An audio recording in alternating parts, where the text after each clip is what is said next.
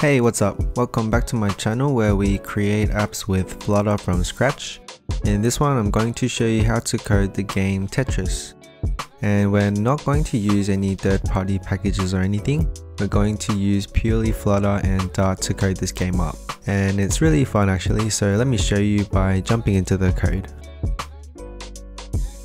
So I've opened up a brand new Flutter project and you should just get this demo homepage, which is just this counter app. Now I'm going to delete everything below the main function so that we can completely start this from scratch.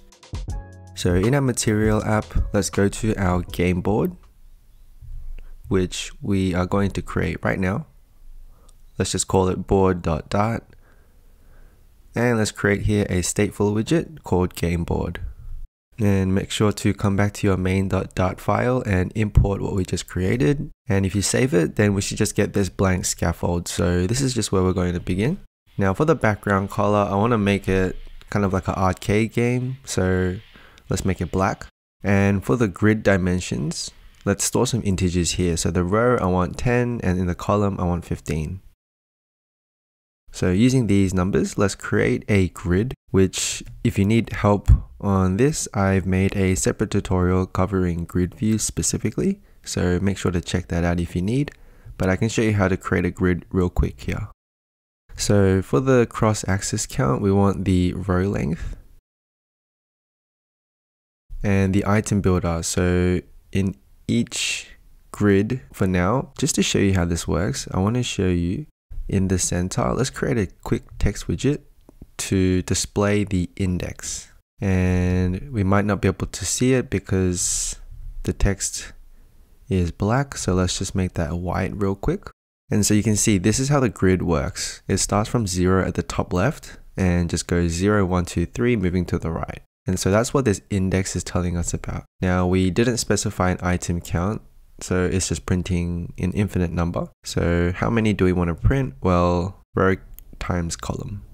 So that's 150 right there. Now another thing you can do is, looks like this is kind of scrollable right now. So under the grid, you can say in the physics, you can make it never scrollable, which is going to be good for our game.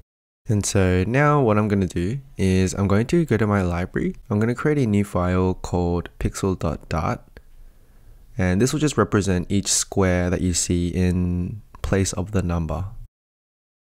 Okay, so it's just going to be a very basic container, but let's pass through a color. Okay, so now if I come back to my grid, I can create this pixel and I can give it a color. Now it looks like there's no margin padding around any of these grids. So let's come back to the pixel.dart file and add in a little margin. Cool. And also let's make it curved on the border radius, which is always a good idea. Cool. So for a blank pixel, let's make it gray with a strength of 900. And we can get rid of this center now. And in the pixel, you know what, it might be a good idea actually just to continue displaying the numbers so that it's easier for us to work with. So in the pixel, I'm going to also include a child. And this is just to display that text widget from before.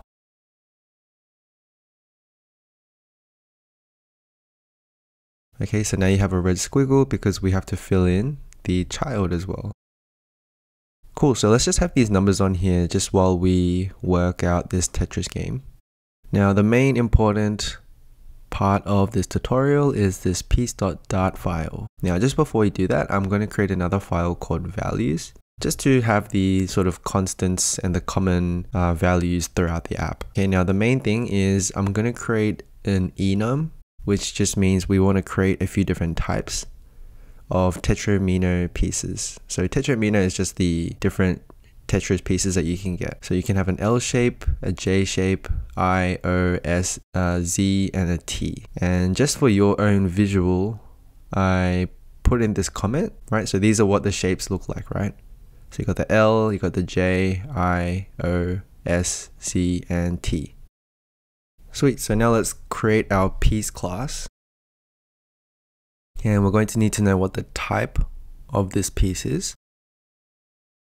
And if you really think about it, the piece is just going to be a list of integers. It's just going to be a list of numbers. Okay, we'll call that position.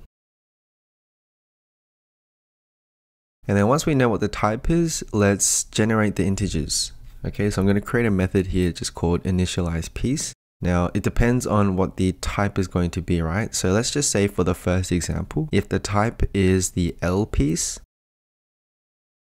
then let's have a look at an L piece. So it could be something like these, right? 4, 14, 24, 25. So just to give you an idea on how we're going to create these pieces, let's come back to the board and let's create the current Tetris piece.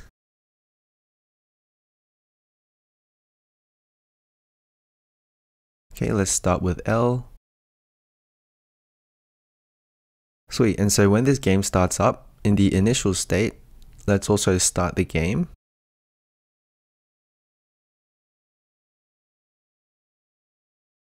And in the start game, we just need to initialize the piece. Okay, so once we know the type, we have to call this initialize piece method to assign a position to that piece. Okay, so now that we've got that, let's say if current piece dot position contains the index, then I'm going to return a different colored pixel, let's say yellow, and otherwise it's just going to be a blank pixel. So if I just save this and I rerun it, you can see there's our L shape. So using these numbers, this is how we're going to move around the board and also create different pieces. Now, before we move forward, let's go back to our values.dart file, and I'm going to create another enum, but for directions. So our piece can move left, right, and also down. Okay, and now let's create our moving piece method. So as long as we have a parameter and we know what the direction is, let's say the first case is if it goes down, what we're going to do is we're going to do a quick for loop and go through all of the integers in our position list, and we're just going to add a row length. Right, if you add a row length, that means you're going to go down. Cool, now it looks like I want to access that row length variable, but it's within the board class. So I'm just going to separate that out into the values.dart file so that my entire app can access it. Cool, so like I said before, if you add an entire row, it's just going to go down. Cool, so now we're here. Let's fill out the left and the right as well, since it's quite similar, except moving left means we're just going to subtract 1, and moving right, we're going to add 1. So if you have any problem understanding what we just did, just let me know in the comments below, and I'll try to come around and help. When we initialize the state and we start the game, we are going to now need to create a bit of a game loop. So we need a frame rate. Okay, so what that means is we're going to pick a duration. So let's say 400 milliseconds, and that's basically the speed of the game. Okay, so if I just create our game loop right underneath. Okay, so given a frame rate, let's use a timer, which you're going to have to import. I've used timers many times in the past, but what it essentially does is every 400 milliseconds, it's going to execute this bit of code. Right, so every 400 milliseconds, let's move the piece down. Right, and there it is. And you can see without any without any further code, it's just going to continue going down below the ground. So you can see there how the 400, like if I change it to 800, it should be much slower. So you can control the game speed using this frame rate number. Cool. Now, one thing I just want to say is, you see how the numbers that we assigned for the L piece, for the position, they're all positive numbers, right? So they actually start at the top of the screen, but I actually want the pieces to begin above the screen. So I want like negative numbers so that it has this feeling of like falling down as opposed to just magically appearing at the top. So I'm just going to subtract a couple of rows here. And it should be the same position, but a little bit higher up so that it's above the screen. Let's just check this out. Yeah, that's the feeling I want. So you see how it just falls from off the screen at the top.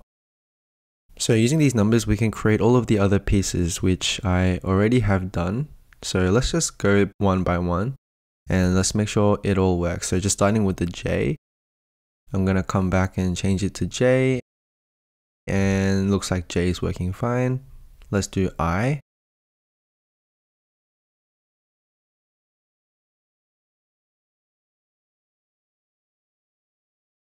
I is working fine. Let's do O.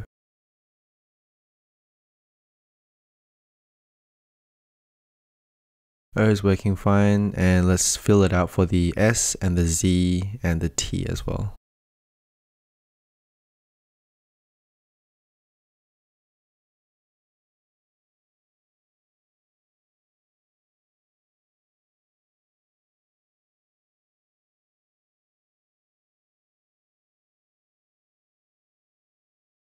Cool, everything's good. Now, what we need to do now is to make this land. So you can see it just keeps falling through the ground. So we're going to need a bit of collision detection. And just to be clear, let's return true if there is a collision and return false if there is no collision. And we're going to require one parameter, which is the direction, so that we know what the future position is going to be. So let's put a lot of comments so that we know what's going on. So the first thing is I want to loop through each position of the current piece. And let's calculate the row and the column of the current position. Now this bit of the code I thought might require a little bit of extra explanation for you, so I brought out my iPad. Now if you look at this grid, if I think about this in terms of rows and columns, like a 2x2 matrix, then if you look at, for example, the very first square, like number 0, that one is in the row 0 as well as the column number 0, right? And similarly, if you look at, say, for example, number 8, in terms of rows and columns, it's still row number 0 and column is number 8, right? So what if we want to know the row and column of a random position, say like this one? I can see that the position is 25. And if we sort of visually use our brain to, look at this and see what the row and column of position 25 would be, what would it be? So let's say starting from the row, that's row 0, row 1, row 2. Right, so 0, 1, 2. So it's in row number 2. And for the column, we have column 0, column 1, column 2, column 3, column 4, and column 5. Okay, so for this particular number 25, we have the row being 2 and the column being 5. So I want a nice little bit of code that takes in a position and spits out the row and column for that position. So let's have a look at this. Integer row is equal to position divided by row length, and we're going to get the floor. And the floor basically tells us the bottom integer. So I'll explain what that means. So for us, let's say 25 is our position and row length was 10. So 25 divided by 10 is 2.5. And the floor of that, so if you were to sort of round normally in math, this should round up to 3. But floor tells us about the bottom number. So this will round down to 2. Okay, so this code works to generate what the row would be. Now, what about for the column? Let's say position and the percentage sign. So if you don't know what the percentage sign is, it's basically the remainder symbol. 25 remainder 10 is 5. So take out as many 10s as you can, we are left with just 5, and that's the column. So basically, all this to say, these 2 lines of code we're going to use a couple of times throughout this video. So just know what this is actually doing. It's telling us the row and the column given a particular position. Let's get the current position and let's divide it by the row length. And we're going to specifically get the floor. And if you hover over this, you can see what the floor does. It will basically get the bottom integer. And column is the current position, remainder of the row length. And so now since we know the direction, let's adjust the row and column based on the direction. Okay, so if we're going left, then let's adjust the column to the left by 1. If it's right, let's adjust to the right by 1. And if it's down, we're going to adjust the row by 1. So we're going to use this to check if the piece is out of bounds.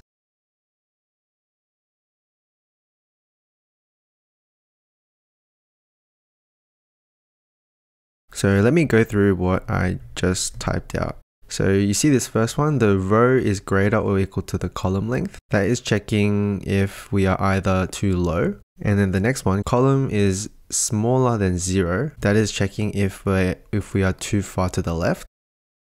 And column being greater or equal to the row length is too far to the right. So if any of those conditions are true, then the piece is out of bounds. And at this point, if no collisions are detected, then let's just return false. And this should actually be outside of the for loop. Cool, so now that we have this nice method, let's create one more called check landing.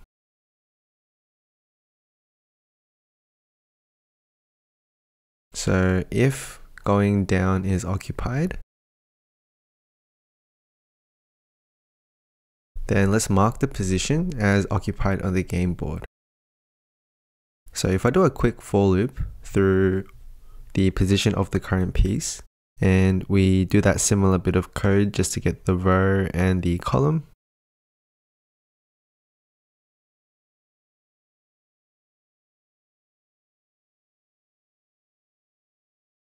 Now I'm actually going to come to the very top, and I'm just going to put in some comments here saying game board, this is a 2x2 grid with null representing an empty space. A non-empty space will have the color in it to represent the landed pieces. So this is sort of the data structure. And so the first thing is to create the game board, which is going to be a 2x2 grid. So a list inside of a list.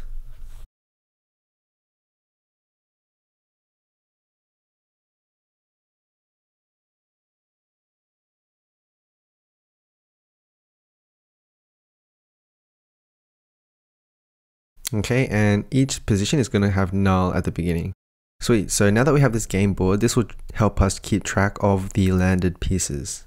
And we're going to put in the current pieces type.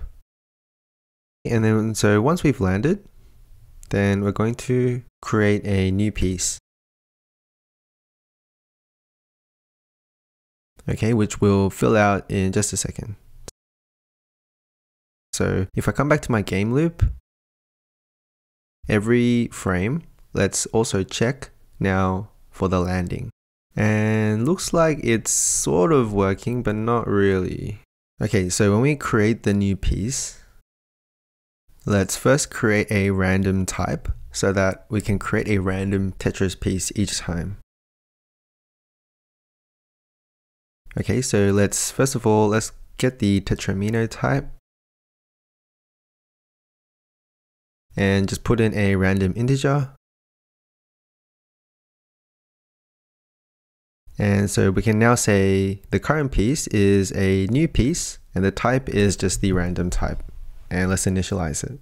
So once it lands, so it looks like it's currently working, but we actually don't have the colors for the landed pieces. Like if I come back to my UI, if I just put some comments here just to make this clearer. This first part was to show the current piece, so you can see it's in yellow. And then everything else, we have a blank pixel, which is gray. So we should have one for the landed pieces as well. That means we're going to check the game board, which means we're going to need to know the row and column. So let's grab that bit of code before.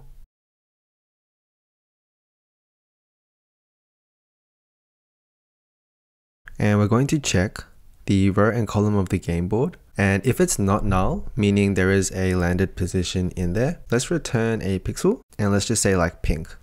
And you can see that there it is already, but let's just try this again. Yep. So it'll land. And then it's landing on top of the other pieces. Perfect. Great. So now that reminds me, we should bring in the colors. So I'm just going to copy this in, you guys can copy it. So for all of the different types, I specified a color for it. You can obviously customize this to your own colors if you want. So if I come back to my piece class, let's incorporate the color.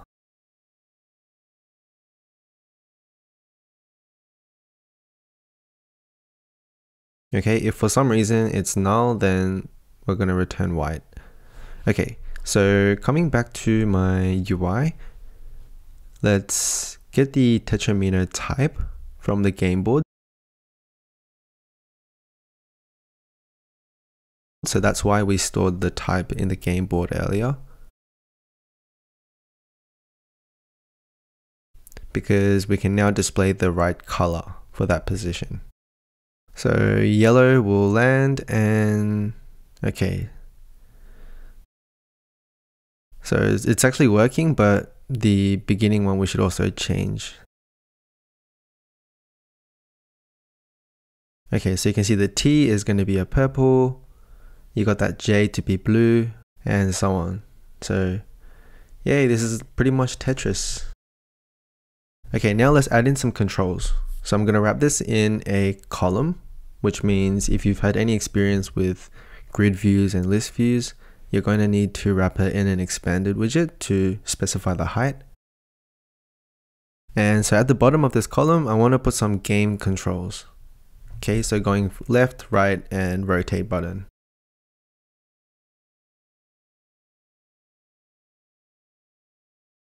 So let's quickly create those methods, moving left, right, and rotating. I can't see the color. Let's change it up to white. There it is. Let's space this out. And let's add some padding to the bottom. Cool. So if I click on these buttons, we can trigger these methods. So if you come back to the piece class, we already actually implemented the moving part, right? So we also have the check collision. So now we just need to say, okay, make sure the move is valid before we move there. So we can check the collision. So if there isn't a collision, that's why we got the exclamation mark at the front, then we can move. Okay, so same thing for the moving right. So let's check this. Yay, and you can see it's not going through the walls. And so yeah, everything is working fine, even the landing.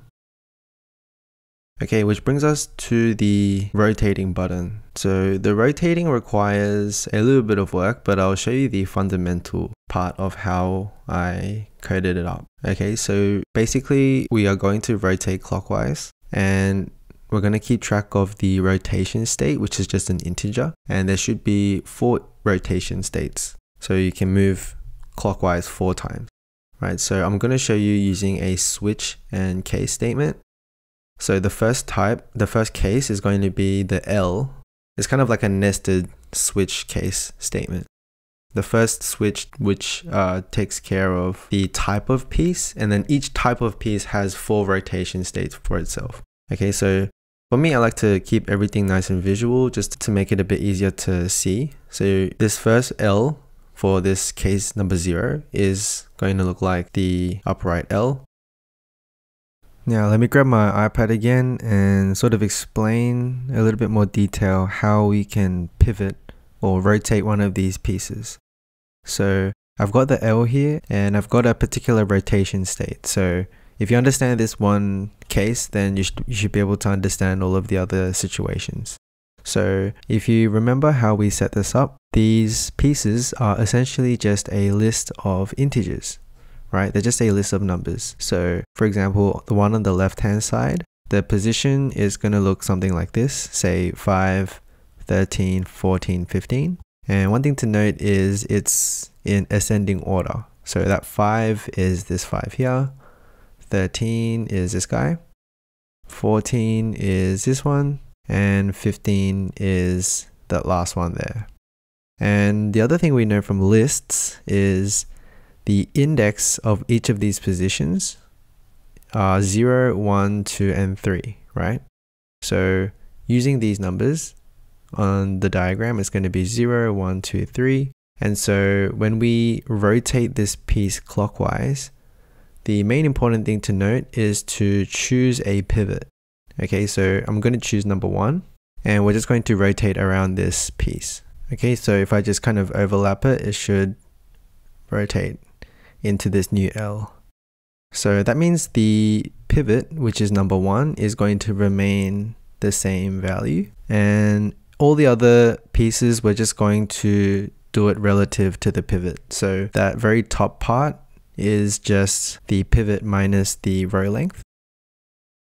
The bottom left is going to be adding a row length. And then the bottom right is going to be adding a row length and also adding 1. So hopefully that makes sense. Let me know again in the comments if you need any help in understanding this.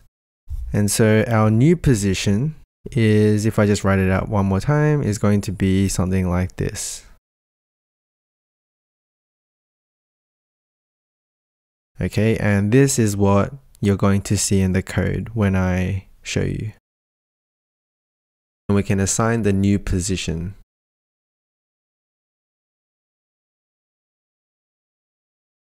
Okay, so just to put some comments here, so we can get the new position and then we can update the position and also update the rotation state. So we're just going to increment it by 1 and also just get the remainder of 4 because just in case the number becomes too big. Cool, so with this idea, I'm going to copy in the other 3 cases and I'm just going to explain them and show you. Okay, so this is number case 0. And then case 1, case 2, and then case 3. So you got these 4 different cases that it can rotate to. So if you look at this, coming back to the rotate piece, if I click on the rotate, then let's set the state and call that method. And if we test it out, you can see it works for the L, perfect. Now one problem that you'll face is if you rotate at the end of a row, so if you go right up against the wall and then you rotate, then it will go through the wall, which is not what we want. Which means I need to have another method to check the valid position. So for this one, I'm just going to accept one integer, one number at a time, and just check if that is a valid position. So let's get the row and the column.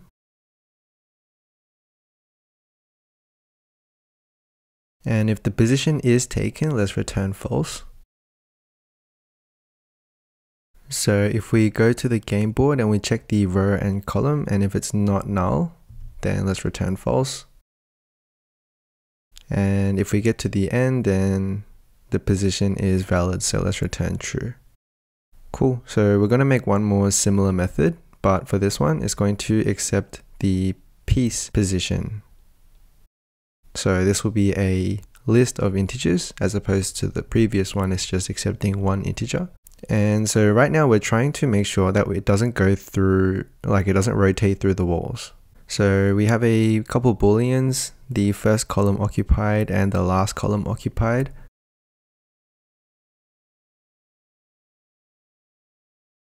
And we're going to do a for loop to go through each of the integers in the piece position. And let's return false if any position is already taken. Let's also get the column of the position.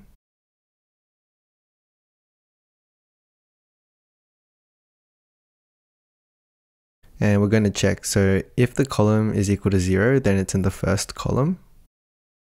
And if it's in the last column, the row length minus 1. If both of these are true, so if there is a piece in the first and last column, then that means it's going through the wall, right? So we don't want that to happen.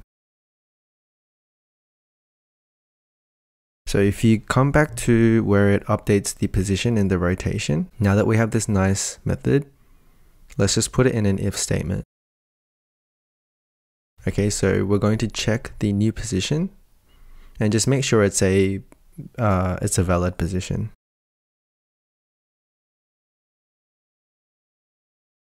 Cool, so I'm just going to go through and update for the other cases. And so if you try it now, it won't go through the wall. So everything is working as planned. Now for all of the other pieces, there are so many. So there are in total 6 or 7 pieces that have 4 rotations each. So I'm just going to copy that part in since I showed you the first example. And we can kind of go through each of them and you can copy the code if you like. So We already went through the L.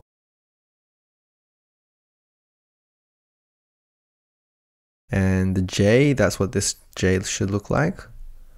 And the I. And the O actually has no rotations, so it's not actually executing any bit of code here at all. The S, the Z, and the T is the last one. So these are the rotations for all of the different pieces. So if you put that code in, then it should all work, and yeah, it's also landing as well. Which means that one of the last things we need to do is to clear the lines, right? If we have a full line on the bottom, we need to be able to clear it.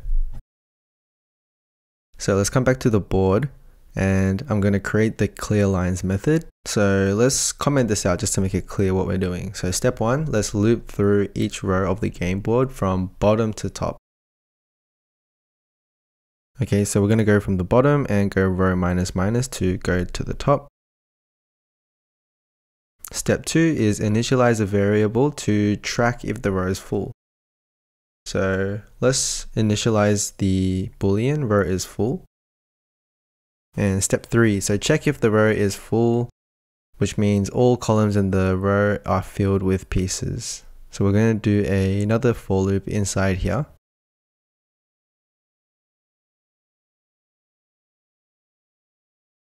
And we're going to go through each column of this particular row, and if it's null, if there's any empty piece at all, then that means we can just return false and break out of the loop.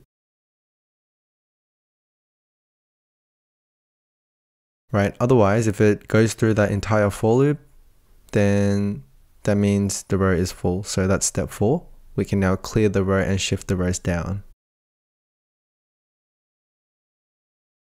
So we need to move all of the rows above the cleared row by 1 position.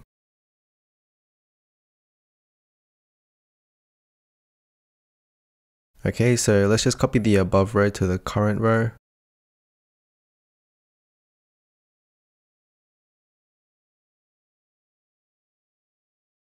And step 6 is set the top row to empty.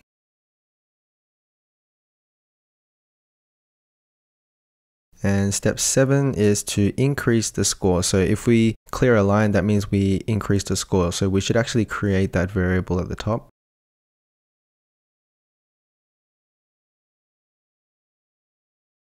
So integer current score is going to be 0.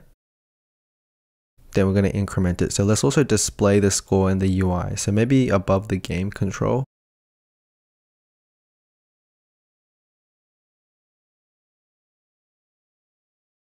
And let's make it white. And maybe add some padding. Okay, so if you come back to the game loop, we can clear the lines before we check the landing. So let's test this out.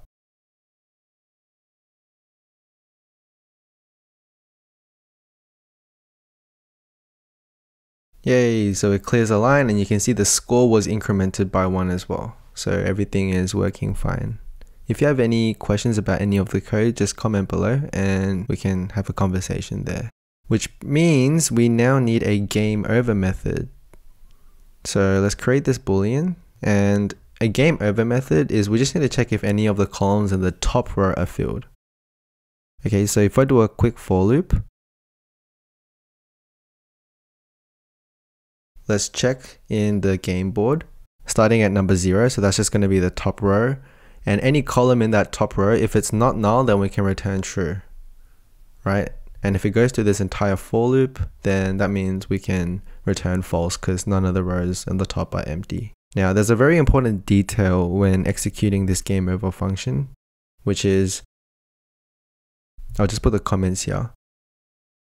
When we create a new piece, that's when I want to check the game over function, as opposed to checking the game over function in the game loop. So what I mean is, instead of checking every frame, we're going to check only when a new piece is created. The reason why we're not checking every frame is because we're still allowed to pass through the top row, but it just can't be occupied when the new piece is created. So hopefully I made that clear, but I'll just put the comment here, right? So since our game over condition is if there is a piece at the top level, you want to check if the game is over when you create a new piece, instead of checking every frame. Because new pieces are allowed to still go through the top level. But if there is already a piece in the top level when a new piece is created, then that's game over.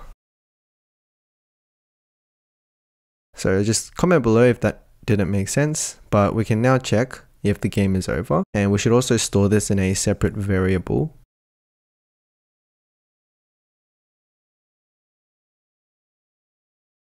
And just update it in this method. And then let's actually minimize all of these methods to make it clearer.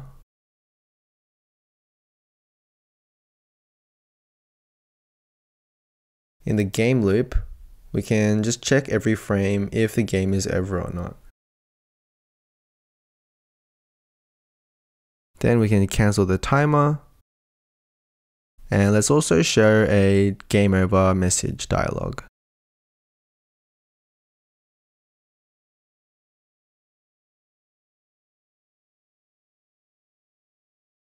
So I'm just going to show an alert dialog here that says game over, and maybe we can just tell them the score.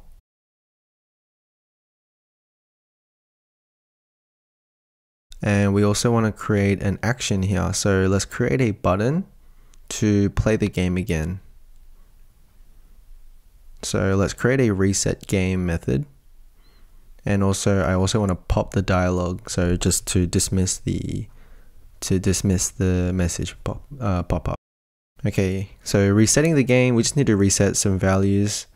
The game board, we need to just kind of create a new board. So I'm actually just going to copy the code from the beginning. And since it's a new game, the game over should be false and the current score should be back to 0. And let's create a new piece. And finally start the game. Cool, so if I die, there's your score, and play again, and everything resets. Cool, and that is it. We can actually come back to the pixel file now, and let's get rid of this child. I don't want to display the number anymore since we're finished. Let's get rid of this child. And this is the Tetris game. So hopefully you learned something. We created a Tetris game purely using Flutter and Dart. And by the way, this Dart game, if you look at the frame rate, as I mentioned at the beginning, is kind of the speed of the game. So you can use this number to speed up the game or slow the game down. If you made it this far into the tutorial, great job, really great job. Leave me a purple heart in the comments so I know. Also, if you have any questions about any of the code, leave a comment and I'll come around to help you out. So thanks for watching, and I'll catch you guys in the next one. Peace!